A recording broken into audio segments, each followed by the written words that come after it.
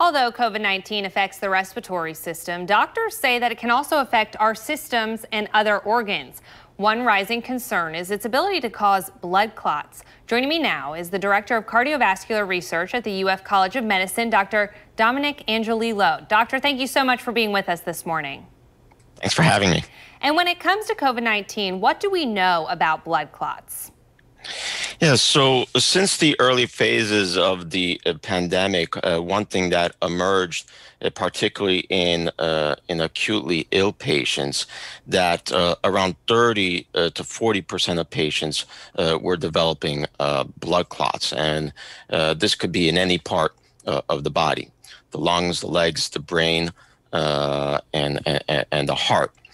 And this has led to the implementation of protocols in our hospitalized patients to use strategy of thromboprophylaxis, in other words, use of antithrombotics to prevent the development of clots, because the development of clots on top of the respiratory disorder is associated with a very, very high mortality rate. And with that being said, what are the biggest concerns? Well, the biggest concerns is not really at this point for the patients who are hospitalized, because we have protocols in place, but it really becomes for the millions of people who have COVID-19 but are not hospitalized, and they're at home but remain at risk for developing clots. And this is the reason why we are conducting a nationwide study to understand the best ways to reduce the risk of clot development in these patients. And can you elaborate a little bit more about that study that you guys are working on? Sure. So we are conducting a trial which is called Active-4, which has the objective of enrolling 7,000 patients.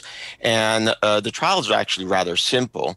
We are looking at patients who have COVID-19, who have been diagnosed with COVID-19 within the past 14 days, who have not been hospitalized, so they're not sick enough to be admitted, and randomizing these subjects to different strategies of blood thinning medications, which are standard of care therapies, and just for a short period of time, 45 days, and to evaluate how this will impact outcomes, particularly related to the development of clots. Very, very simple. Patients just need to stay at home. The consent is signed electronically. There's a centralized system to send the medications. We send the phlebotomist home. We don't want patients wandering around or coming to the hospital. And overall, with a safety profile, which we believe is very, very favorable, because it's for a limited period of time with approved medications.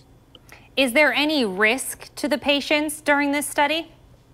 Well, we believe that the risks are minimal, because these would be subjects who would be otherwise be rather healthy, and they're being treated with blood thinning medications that are relatively safe and associated with a low bleeding risk profile, also because the duration of the study is just for 45 days. And we know that with blood thinning medications, the risk of bleeding typically accrues with years of treatment. So we believe that the benefits of participating in this trial strongly outweigh the risk. And what I always say, the only way that we can learn how to treat the disease and reduce the burden of clot developments is by participating in a similar trial.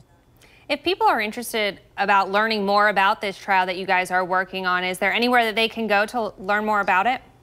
Yes, you can go on our website, where we do discuss the trial, and here you see the contact information and a phone number where you can also call. We can send you information about how to participate, and provide also further details related to the study. Doctor, thank you so much for being with us this morning. Thanks for having me.